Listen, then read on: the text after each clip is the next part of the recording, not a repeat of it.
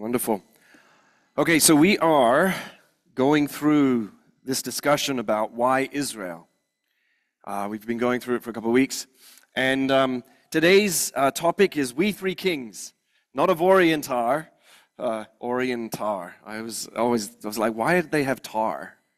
You know, what's up with this Orientar? But whatever. No, it's not those three kings.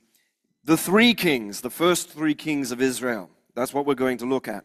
We're going through the scriptures and we're discussing the history, the archaeology, and the promises that have been given to Israel. And from this series, you will be equipped to answer any question that you might be asked with regards to the historical, legal, biblical legitimacy of the modern state of Israel. And you will also know the plans that God still has for the nation of Israel. So we've looked now at the Abrahamic covenant. We looked at the Mosaic covenant. We looked at the allotment through Joshua of the land, how he portioned out the land. We looked at the time of the judges and the ebb and the flow of the control over the land of Israel. And so now, today, we're going to look at the first three kings of Israel, Saul, David, and Shlomo, Solomon. All right, so Israel asks for a king. I always find it funny that Shlomo is the wisest man in the world. I mean, it just doesn't quite translate it into English. I think that's why we went with Solomon. Solomon the wise, but that's a whole other question. But let's look in 1 Samuel chapter 8, verse 3.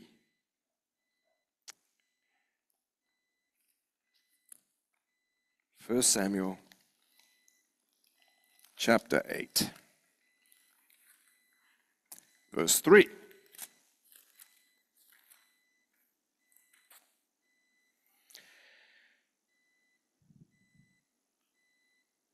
What we see is a picture of the last judge of Israel. This is Samuel. Talking of Samuel. He appointed his sons as judges, and the names of his firstborn was Joel, the name of his second was Abijah, and they were judges in Beersheba. Here's verse 3. His sons, however, did not walk in his ways, but they turned aside after dishonest gain. They took bribes, and they perverted justice.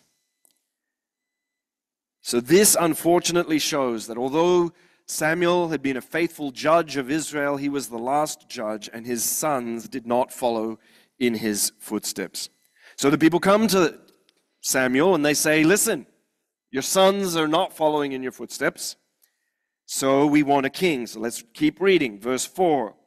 Then all of the elders of Israel gathered together, and they came to Samuel at Ramah. And they said to him, behold, you have grown old. Your sons do not walk in your ways. Now appoint for us a king to judge us, like all the other nations. But the matter was displeasing in Samuel's eyes when they said, give us a king to judge us. So Samuel prayed to Adonai, and Adonai said to Samuel, listen to the voice of the people in all that they say to you. For they have not rejected you, but rather they have rejected me from being king over them.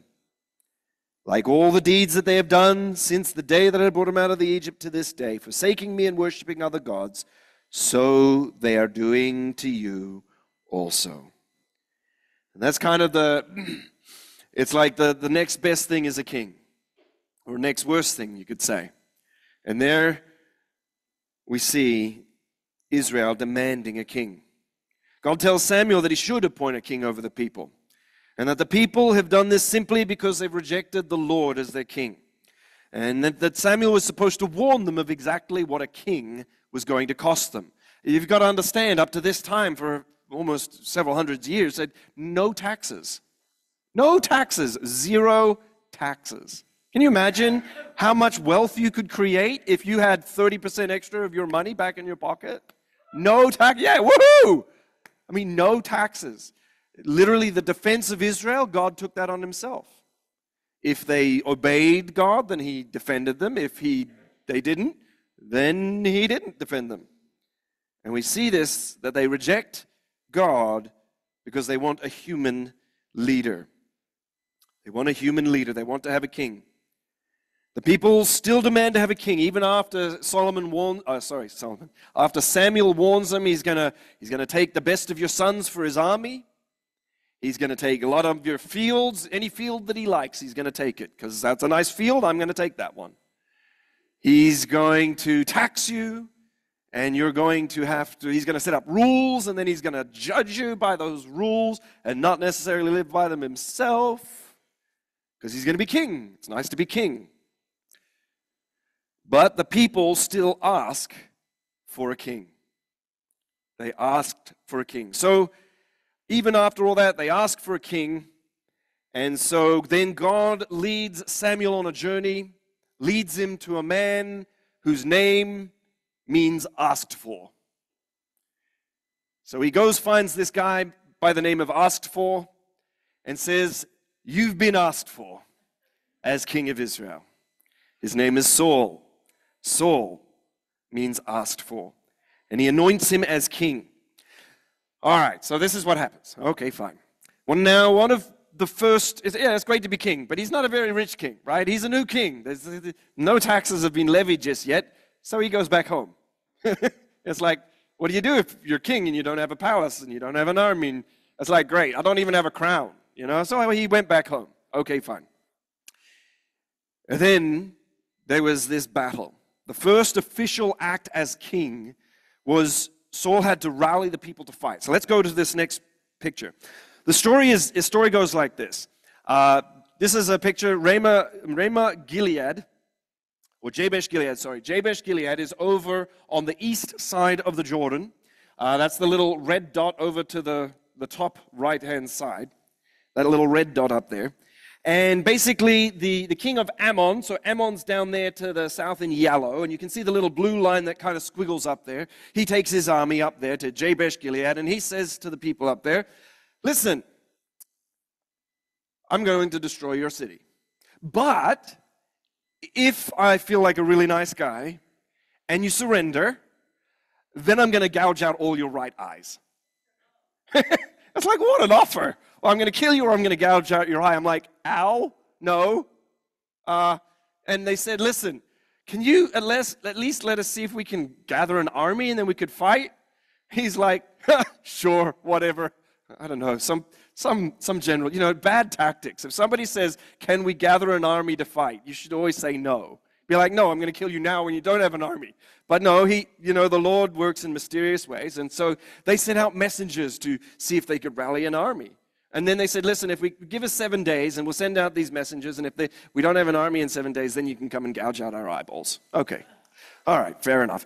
So they sent messages, and Saul is all the way down on the bottom left, the little dot down to the bottom left. You need to get one of those little laser pointers. I think that's the next purchase for the congregation, a little laser pointer. With all these things. So down at the bottom left, he's down sitting there, and he hears this. Saul hears this, finally. And what's interesting about this, we know that the messengers arrive at Gibeah, and Saul hears that the Ammonites are threatening to gouge out all the eyeballs. And in 1 Samuel 11, verse 6, it says it this way. It says that the Ruach of God suddenly rushed upon Saul when he heard these words, and his anger blazed.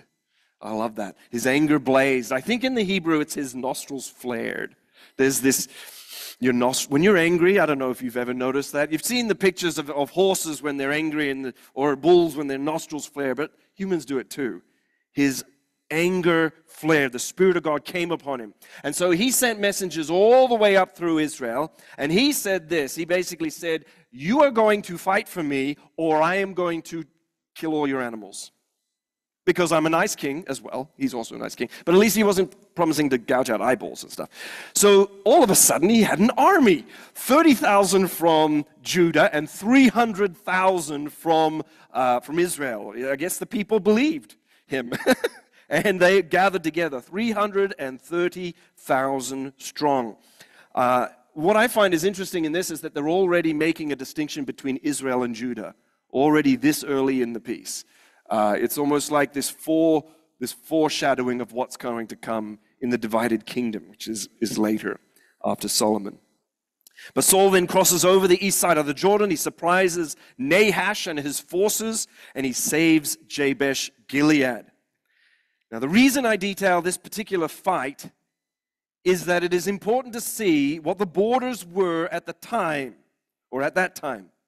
We'll notice that both sides of the borders were controlled by Israel, the borders of the Jordan River. Both sides of the Jordan River were fully under Israel's control. Do we have another picture? What's the next one? Whoop, what happened? I think the next one is the scripture. All right, so let's just go back to the previous one with the map. There is another picture a little bit later. And so both sides of the Jordan were controlled by Israel at the time. And Ammon, who is a little further inland, they just wanted to have some more territory, and so they're picking a fight. And Saul's first act was to save them. And after that, he all of a sudden had a standing army. It's like, yep, I'll take your names down on a list. Next time I need to call up some reserves, guess whose names are going to be on that list?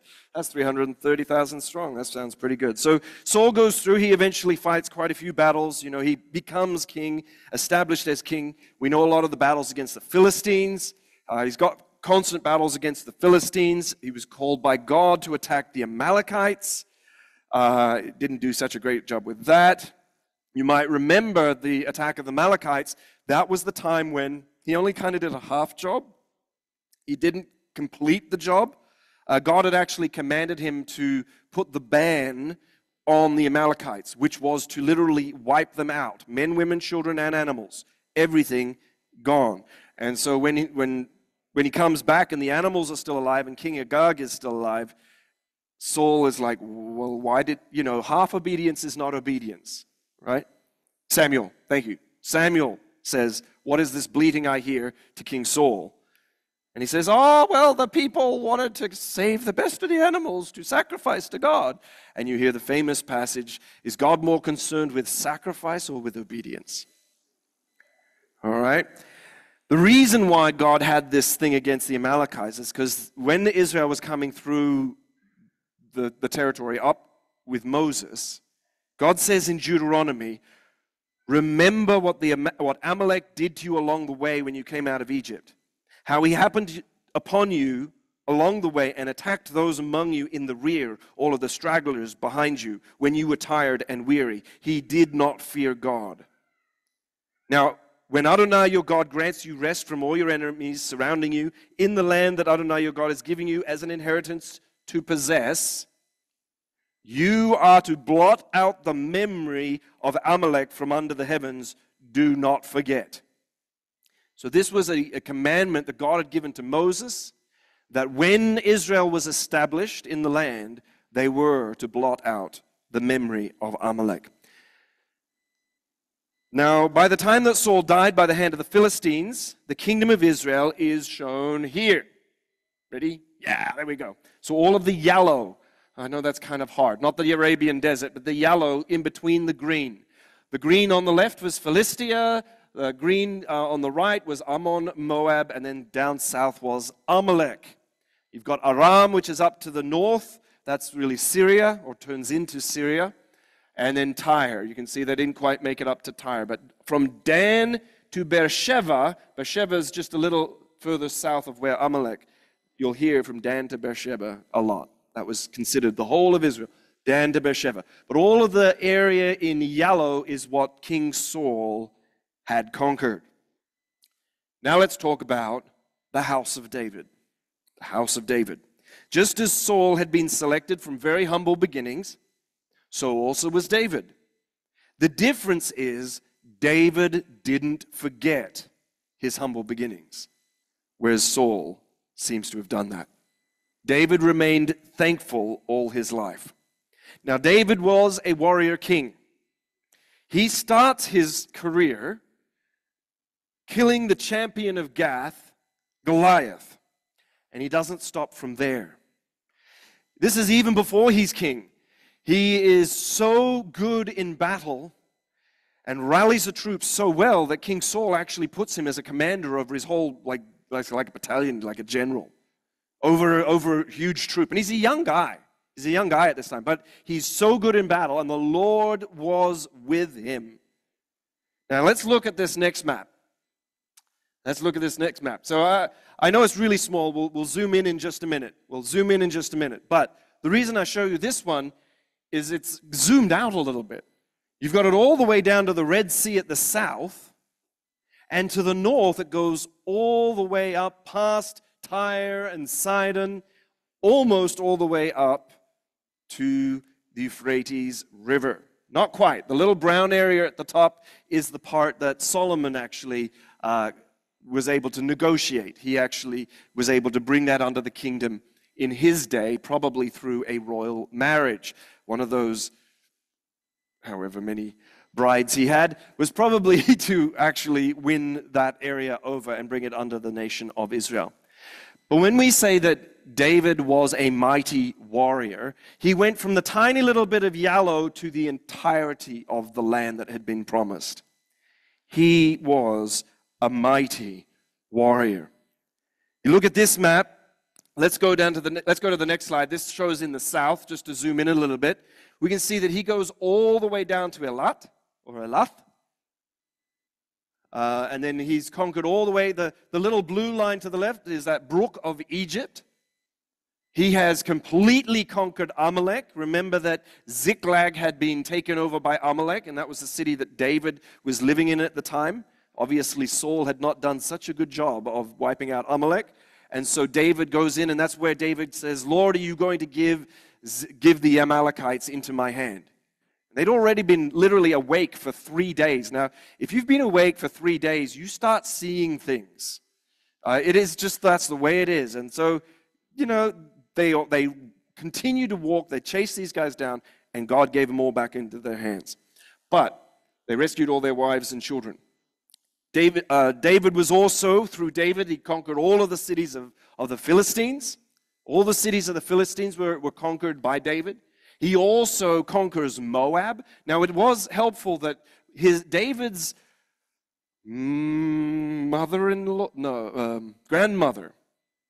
was a lady by the name of Ruth. Now, where was Ruth from? Okay, so when you have a king and your grandmother is from a certain country, they are a little bit more likely to just be like, yeah, we're kin, we're family. So David kind of had these, God-made political marriages. So Moab comes in under Israel. Edom came in under Israel. Ammon was brought in under Israel. All of these were subservient states under Israel. They paid tribute to David, and David basically protected them, and they prospered, actually. They prospered quite well. So we see this, he's conquered all the way up to Philistia. Well, let's go to the next map. That's the northern side. We see that there's the Galilee right there, the bottom center. And there's Tyre and Sidon all the way up. I mean, this is a long way up. This is way more than what Israel currently possesses today. All right? Notice Damascus. David controlled Damascus. Syria was conquered by David. So yes, the nation of Aram was conquered all the way up to Kadesh in the north. Now, in addition to this, he didn't conquer Tyre and Sidon, but he had a really good friendship with the kings of Tyre, with the king of Tyre. And that friendship actually continued into Solomon, or to Solomon, specifically King Hiram of Tyre. King Hiram of Tyre was actually, it says literally that he was a good friend of David. And David purchased all of the cedars of Lebanon to help build the temple. So he paid him for all the work, for chopping the wood down, and they floated it down the Mediterranean and then basically brought it in and took it over to Jerusalem. So we pick up the story in 2 Samuel chapter 7, verses 1 through 3. Now it came about when the king, this is King David, lived in his palace, and Adonai had granted him rest from all of his enemies around him, that the king said to the prophet Nathan, "See now, I am living in a house of cedar, yet the ark of God remains within curtains. Go and do all that is in your heart, Nathan said to the king, for Adonai is with you. But that night, we know that Adonai speaks to Nathan. And he states that David will not build a temple for Adonai. Adonai points out that he says, David, listen, I've never asked for a house. I've lived in a tabernacle over in Shiloh. And now, currently, the ark had been moved to Jerusalem, but it was in a simple tent. It was just in a tent in Jerusalem. And God says, listen, I never asked for a house. I've never asked for these things. But because David's desire was to build a house for the Lord, Adonai says, because you wanted to build me a house, I'm going to establish your house forever. So let's keep reading down in verse 11. Chapter 7, verse 11. He says, moreover, Adonai declares to you that Adonai will make a house for you. When your days are done and you sleep with your fathers, I will raise up your seed who will come forth from you after you, and I will establish his kingdom. He will build a house for my name, and I will establish his royal throne forever. I will be a father to him, and he will be a son to me. If he commits iniquity, then I will correct him with the rod of men and with the strokes from the sons of men. Yet my loving kindness will not be withdrawn from him as I withdrew it from Saul, whom I removed before you. So your house and your kingship shall be secure forever before you. Your throne will be established forever. Now, how many know what this promise is called? The Davidic covenant. The Davidic covenant. So, just as with the other covenants that we've gone over, we'll ask the same questions. So, we've got the 4 questions up there. What type of covenant is this? Who are the participants in this covenant? What are the provisions in this covenant? And what are the results of this covenant? So, the first question, is this a conditional or an unconditional covenant? Unconditional. God is simply making a promise to David. He says, because your heart was to go after and build me a house, this is what I'm going to do. Doesn't say, give any conditions for why he's going to it. In fact, he even says, if your sons sin against me, I'm still not going to remove my favor from them. I will bring correction to them, but I will establish your kingship. This is the next question. How long for? Forever. That'll bring back memories of a movie by the name of Sandlot. But forever. That's a long time, okay? Forever. So this is the promise. Now, who is the promise with? It was with David and his descendants, his seed, his direct descendants. So this is an unconditional covenant, a promise made to David, to his seed, his physical descendants, that they will rule on the throne of David forever. In fact, Adonai repeats it twice in this passage. Now, are there any provisions? Well, we see that the house of David and the kingship of David are secure. Now, David came from what tribe? Tribe of Judah. That's right, the tribe of Judah. Now, do you know a people group today that goes by the name of Judah? Okay, that's right. So the Jewish people, obviously, the name Jew comes from the name Judah. And they became known as the tribe of Judah when they went into captivity in Babylon. And ever since then, they have been known as the Jews or the Jewish people. It is derived from Judah. And so we see the name of the people of Israel ever since that time, ever since the return from Babylon in 538 BC, when Cyrus the Great gave them permission, ever since then they have been known as Jews. So what was David's response? David gets this, word from the prophet Nathan, and he's astounded. He's amazed. It says he goes into the tent. sits next to the Ark of the Covenant. It says it sits next in the presence of Adonai. And let's pick up the story in verse 18. And King David went in and he sat down before Adonai and he says, "Who am I, my Lord Adonai, and what is my family that you have brought me this far? Yet this was a small thing in your eyes, my Lord Adonai, for you have spoken of your servant's house for the distant future. This is a revelation for humanity, my Lord Adonai." What more can David add in speaking to you? For you already know your servant, my Lord Adonai. For the sake of your word and according to your own heart, you have done everything great, revealing this to your servant. Therefore you are great, my Lord Adonai, for there is none like you, and there is no God besides you, as we all have heard with our ears. What one nation on earth is like your people, like Israel, whom God went to redeem for himself as a people, to make for himself a name, to do for you a great thing and awesome deeds for your land before your people, whom you redeemed for yourself from Egypt, driving out nations and their gods.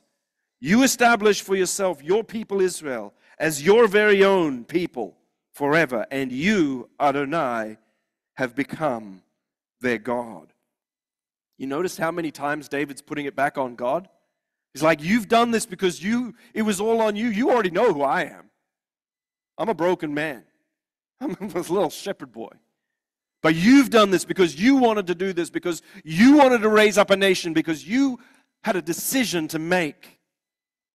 And you decided to do this for your own purposes. Now, the reason I bring up this passage, David recognizes that Adonai has promised him something that is a revelation for all of humanity. Now, how many have an NIV? NIV version. Okay. I'll bet your version doesn't say this is a revelation for all humanity, does it? No, it doesn't. Now, I happen to be in a class by the translator of the NIV for 2 Samuel, Dr. Kaiser. Dr. Kaiser.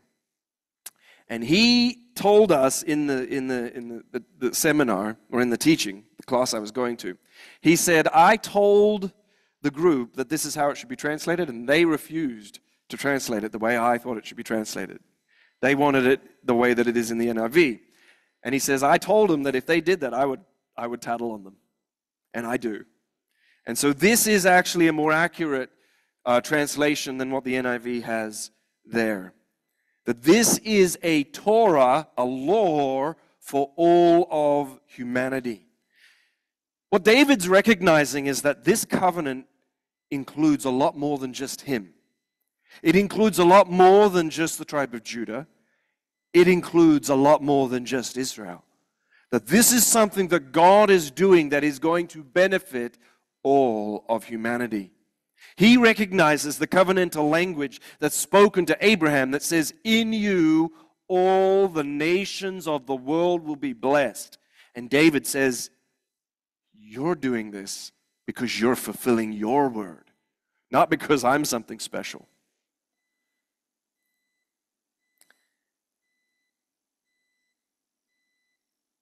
Now let's talk of a son of David. I say a son of David, not the son of David. So Solomon comes along as the son of David and Bathsheba, and we see that he starts out all right. He does go ahead and build the house of the Lord. He builds this house. It's incredible. He does a lot of architectural building and planning. But you've got to remember, David had been collecting gold and silver and precious things and basically stockpiling it, because although he was not allowed to build it, he certainly was allowed to prepare for it. We pick up the story in 1 Kings 5. 1 Kings chapter 5, starting at verse 15.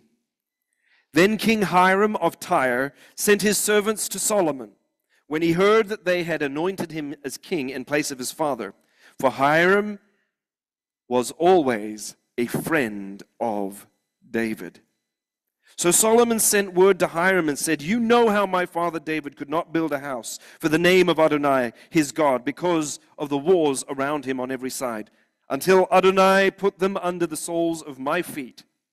But now Adonai my God has given me rest on every side. There is neither adversary nor bad incident. So behold, I intend to build a house for the name of Adonai my God, as Adonai spoke to my father David, saying, your son, whom I will set upon your throne in your place, he will build a house for my name. So now, command that they cut cedars from Lebanon for me. My servants will be with your servants, and I will give you wages for your servants, according to whatever you say. For as you know, there is none among us who knows how to cut timber like the Sidonians." Now when Hiram heard Solomon's words, he rejoiced greatly and said, "Blessed be Adonai today, who has given to David a wise son over this great people." So Hiram sent word to Solomon, saying, "I've heard your message that you've sent to me. I will do all you desire concerning the cedar and the cypress and the lumber. My servants shall bring them down from Lebanon to the sea, and I will make them into rafts to go by the sea to the place that you indicate to me. And there I will break them up, and you will carry them away. Then you will accomplish my desire by giving food for my household."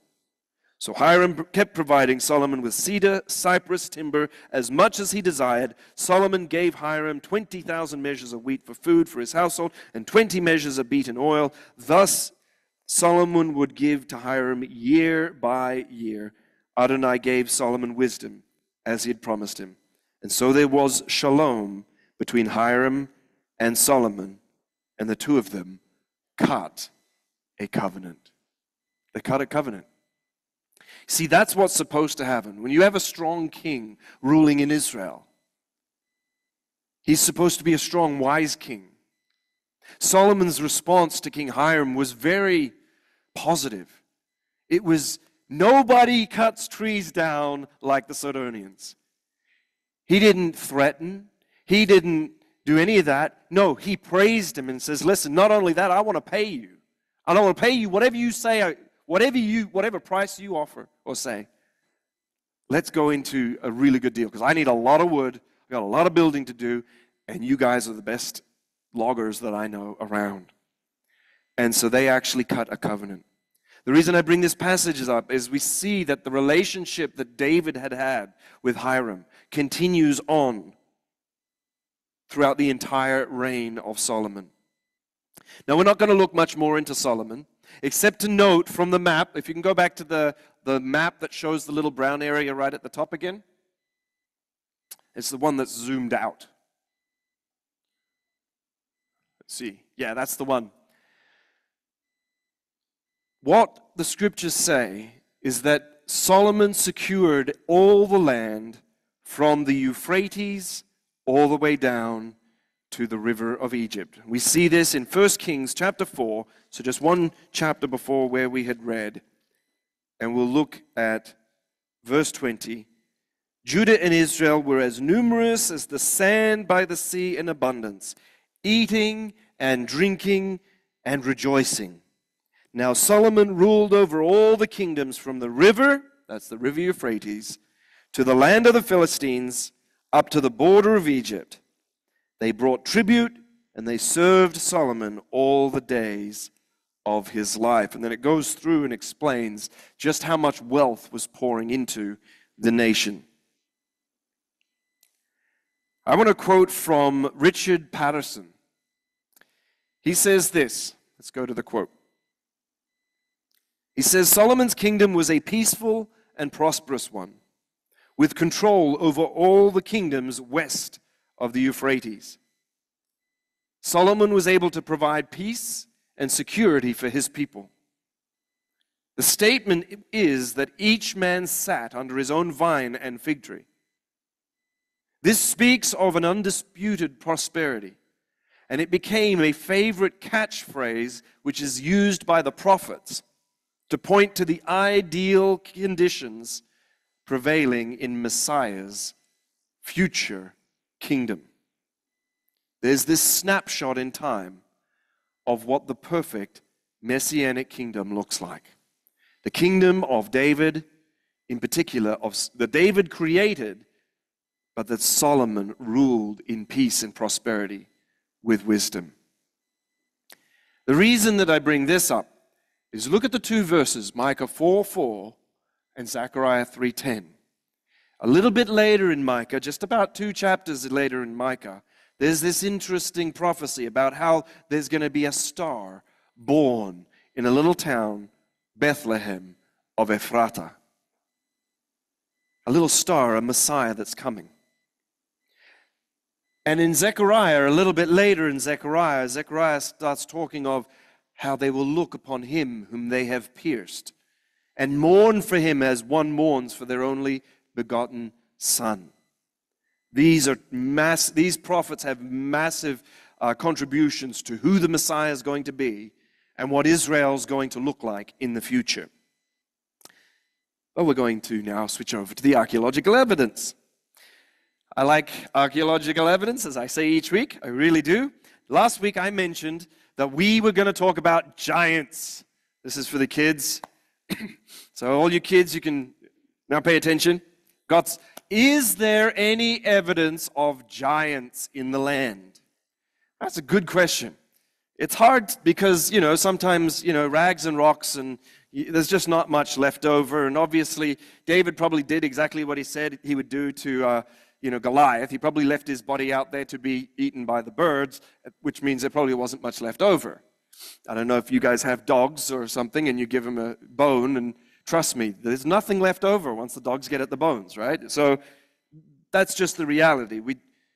Do we have any bones? Well, what we have is actually interesting. Let's go to the first slide.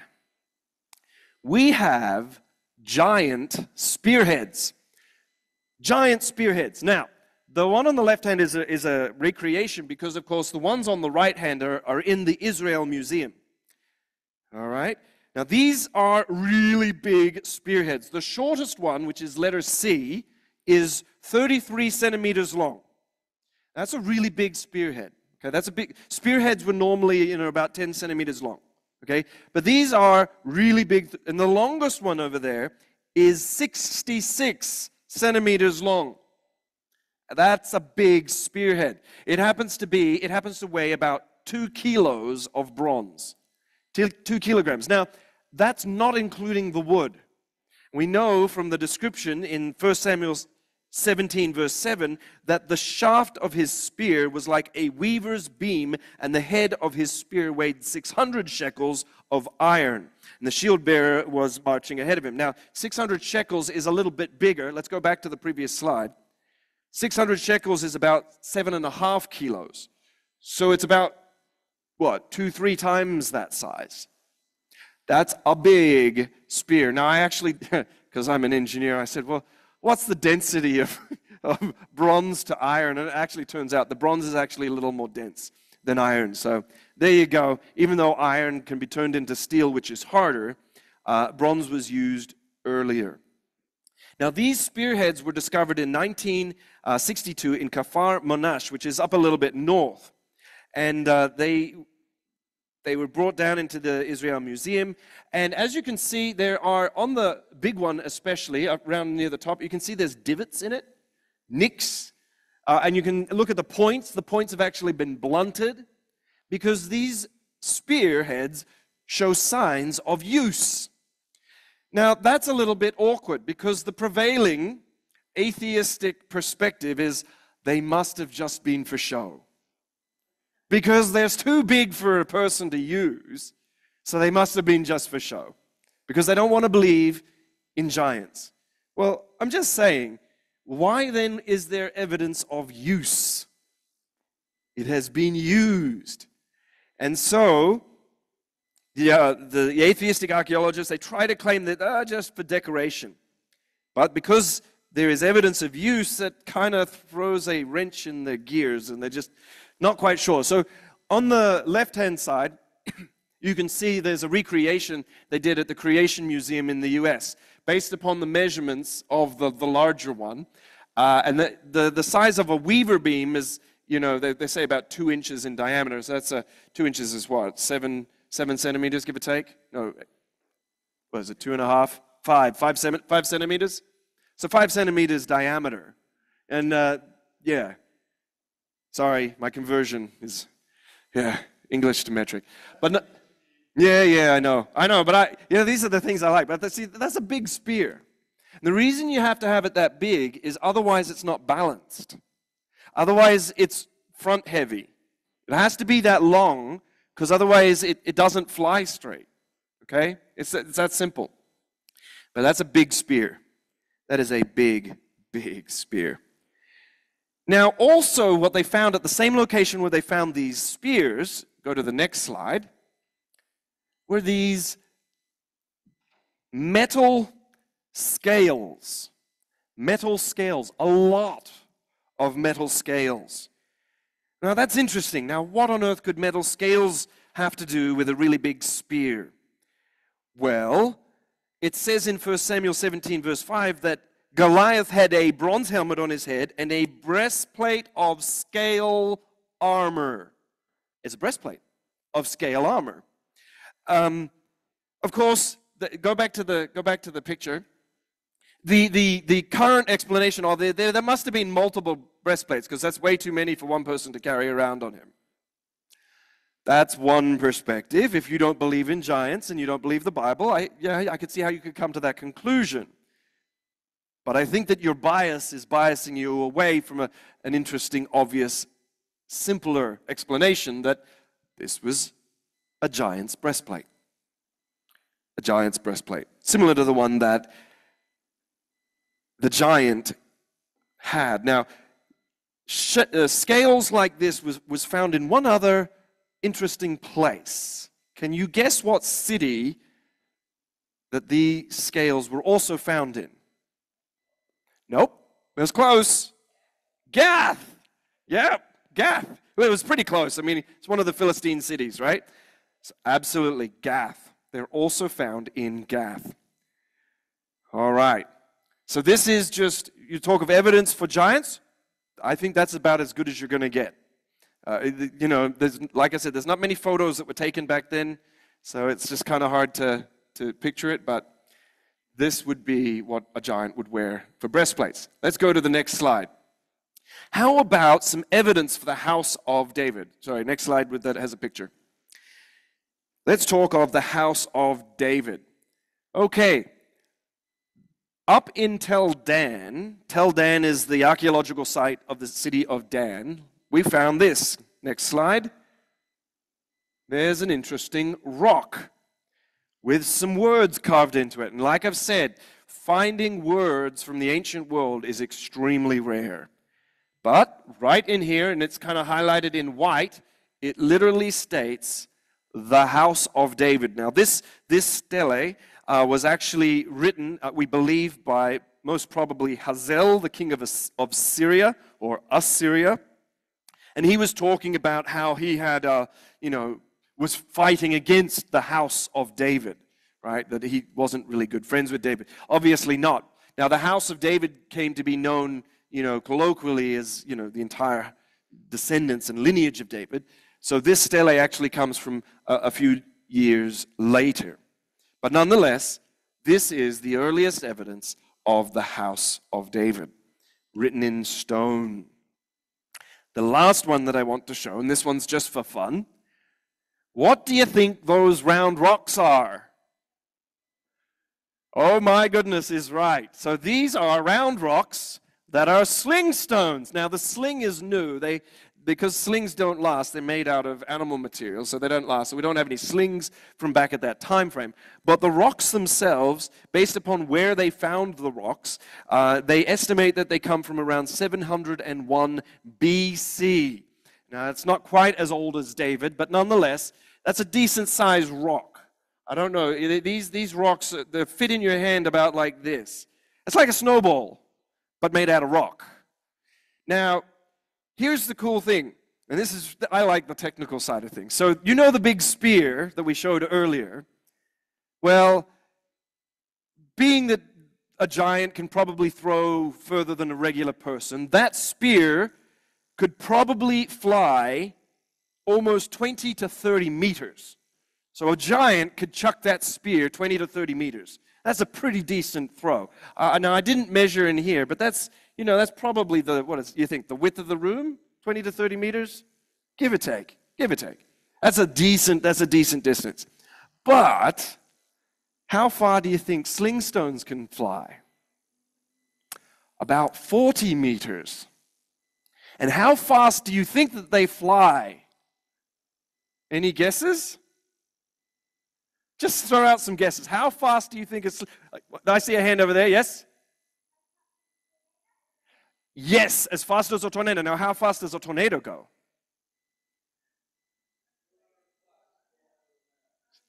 180. Man, you're smack dab on the number.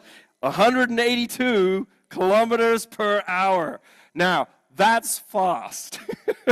That is fast. 182 kilometers per hour. A rock the size of a snowball flying at 182, and it can go 40 meters. And by the way, those who threw sling stones were known for their accuracy. David actually had an entire troop who were the sling stoners, right? That was their designation. And they were feared because this went further than arrows. And this had more punch than arrows had. And they were just as accurate. And so, yeah, what we're basically saying is it possible, conceivable, that David, a younger man, could sling a stone and hit the giant before the giant was able to throw a spear and hit him? Yes. There you go. There you go. So I know, I love that sort of stuff. So you can go see these sorts of things in Israel. There's tons of great stuff at the Israel Museum. Let's wrap it up in conclusion. To conclude this, I want to ask you a simple question. How big is your God? How big is your God? And what I mean by this, do you really believe that God is powerful? Do you believe that God is active in the world? Do you believe that He is everywhere? Do you believe that He is with you? I ask this seriously because we read how Adonai used these three kings, David, Saul, and Solomon, to establish the land of Israel from the river Euphrates to the river of Egypt. Now, we've also read last week how He removed His protection from the land of Israel under the time of the judges. And here's a question. Does Adonai still do this today? Now, I have wrestled with the events of October the 7th. Now, I have come to the conclusion that Adonai allowed the attack of the terrorists for several reasons. One of the biggest reasons is found in Deuteronomy chapter 32. I mentioned it briefly earlier with regards to the Song of Moses. And what's interesting is that I've been wrestling this for weeks, months actually, ever since my wife showed me a photo of a massive idol that was set up at the Nova Festival.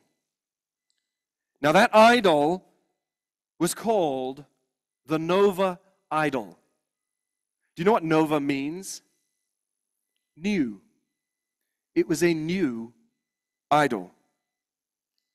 In Deuteronomy 32, God specifically says that if you go after other gods and worship them, gods that you have not known, new idols. And He continues.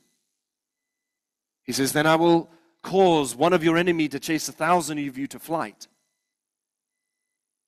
I will raise up a nation that is not a nation, a foolish nation. And they will kill young and old alike, men and women, babes and graybeards together. They will take your children. And I've read this, and I've read this, and I've prayed through it. I've prayed through it with different groups, and I'm still wrestling with it.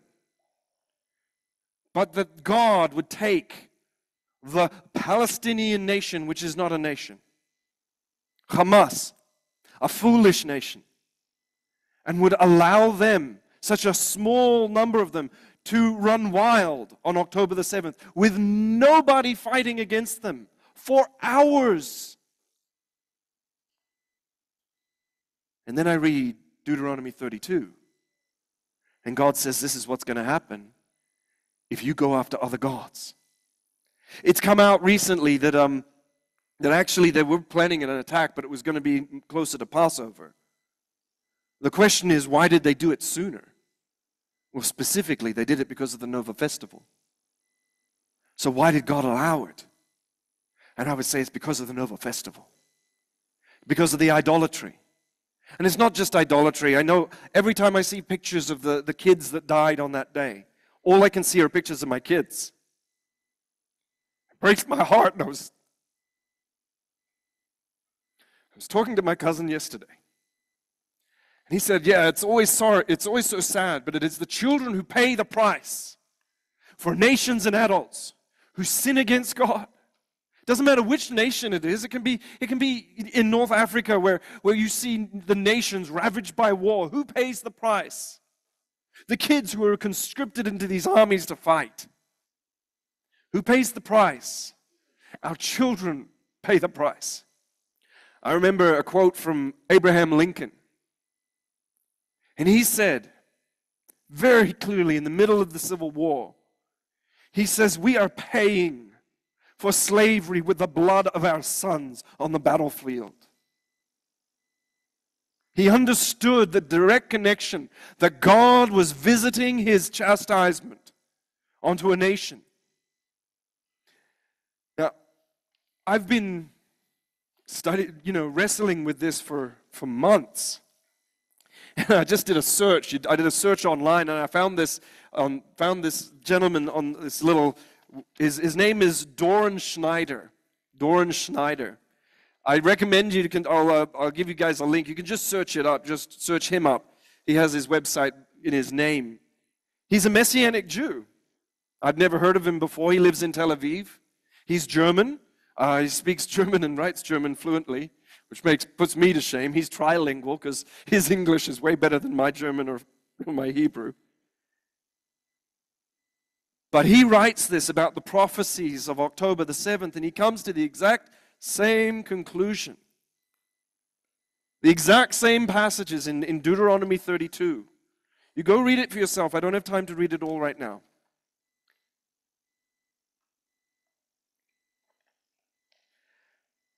But as with every prophecy, God always finishes with hope.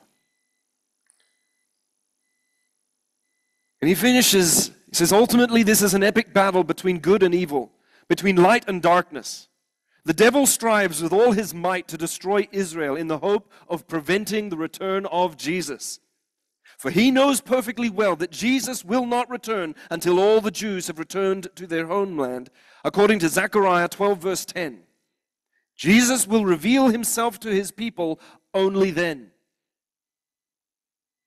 Much like Joseph, who revealed himself to his brothers only after all of his brothers were standing before him. For this reason, although God is very angry with his chosen people, he will not allow such a thing to happen. And so his enemies, who are driven by the devil, will not be able to claim our hand was raised up again. What it says, if you read Deuteronomy 32, God specifically says, listen, I'm going to let them come in and they will bring you punishment, but I'm not going to let them win. Otherwise, they're going to say that their own strength and their own might actually did this instead of me. But God says, how could one of them chase 1,000 of you to flight unless your rock, me, unless I had abandoned you?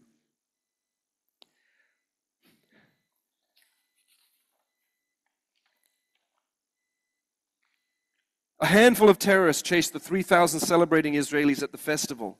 And the rest of the terrorists chased approximately 10,000 residents in the confined villages of the Gaza Strip.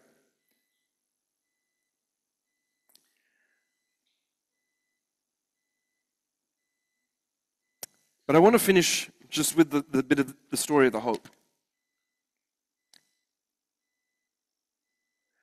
Anyone who has a long enough memory, do you guys remember how many elections Israel went through in the last 5 years? They've been through like 6 or 7 elections in the last 5 years. Normally they're like us, they have one every 3 years, but they literally, the government was falling apart all the time. They were on the verge of civil war. There were protests everywhere. I don't know if you remember this. People were throwing punches and they're, doing all sorts of stuff, burning stuff. All of that stuff was happening right before. And he says, we are now amazed by the enormous unity in Israel's society that has prevailed throughout the people since that brutal attack on October the 7th. It is astonishing and at the same time encouraging to observe how many secular Israelis have turned back to God since October the 7th attack.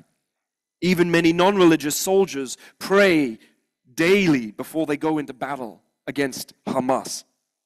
Just as God promised, on the one hand, He will retaliate against the enemies of Israel for their deeds, but on the other hand, He will bring reconciliation to His land and to His people, Israel.